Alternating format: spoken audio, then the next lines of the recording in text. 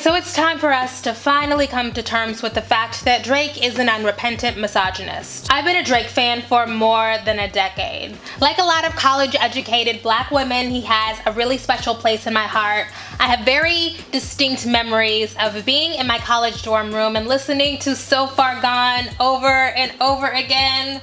It was a really important time in my life, so I have a lot of nostalgia attached to Drake as a person and as an artist. But as I've gotten older and wiser, I've had to take a step back and really look at Drake's catalog and some of the themes that come up repeatedly. Drake has some major flaws, and one of them is the deep sexism that comes up again and again. But he is a special kind of misogynist, probably the most common type. No, you know what?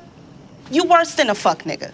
You a fuck nigga who thinks he's a good dude. And a lot of times that's real easy to ignore because he gives us stuff like this. You been inside, know you like to lay low. I've been peeping what you bringing to the table.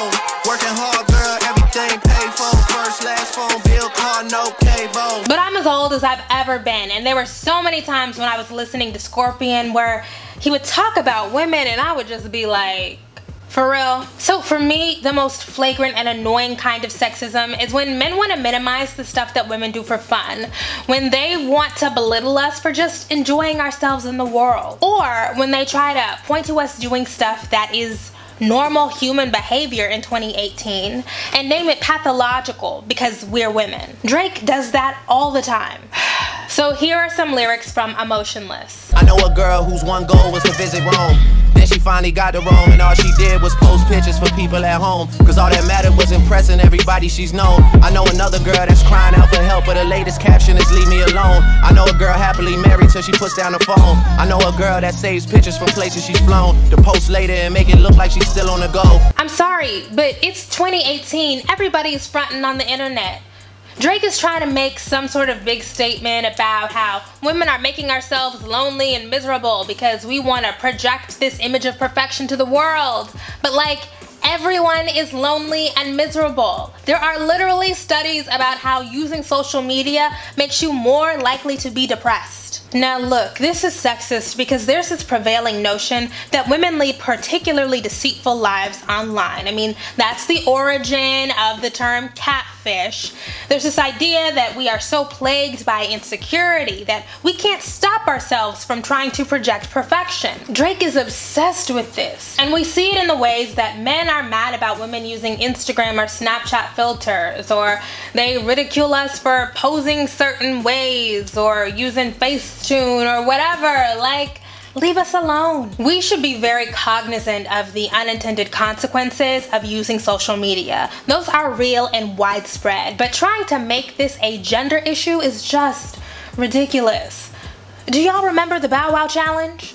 Like, a whole challenge named after a former rap star who was fronting on Instagram. Drake just wants to police what women do while making empowerment anthems, but you gotta choose. I love Nice for What, like, that's my song.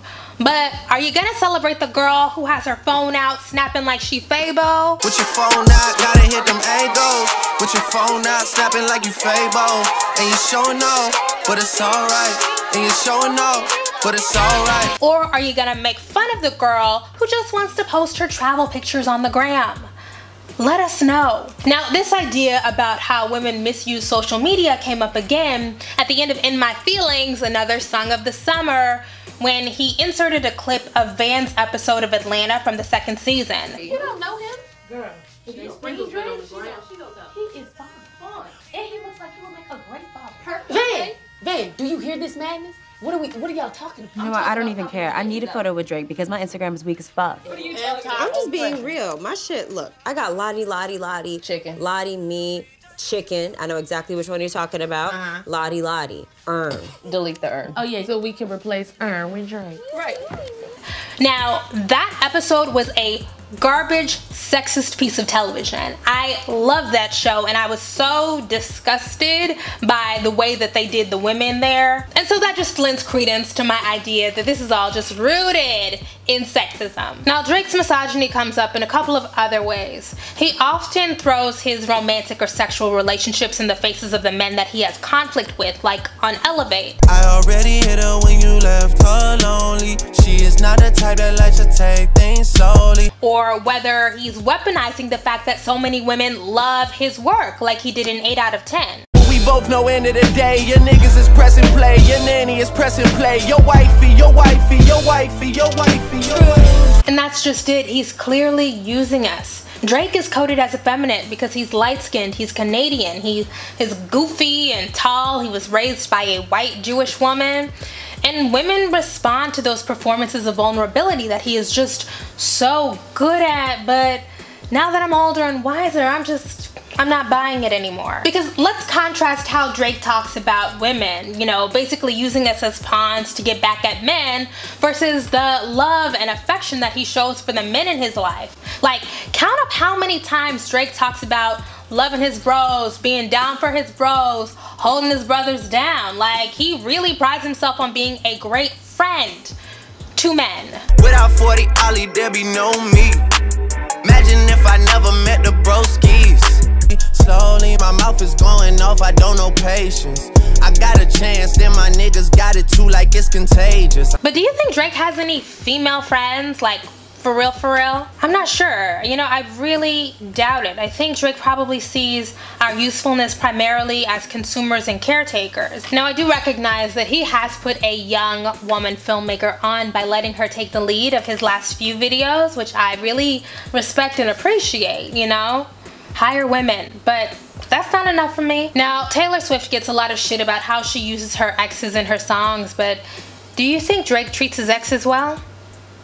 Like, beyond harassing them and profiting off of them? I definitely remember a couple of years ago when Drake was in Houston and he decided that he wanted to retire the jerseys of some exotic dancers that he had had relationships with. One of them was Malaya Michelle, and she came out and said, you don't get to do that. I feel like that really underscores the way that he approaches women, the sorts of possessiveness that he feels. And like I said before, Drake performs vulnerability really, really well, and that is very appealing and almost irresistible for young women who are into rap, who are into hip-hop.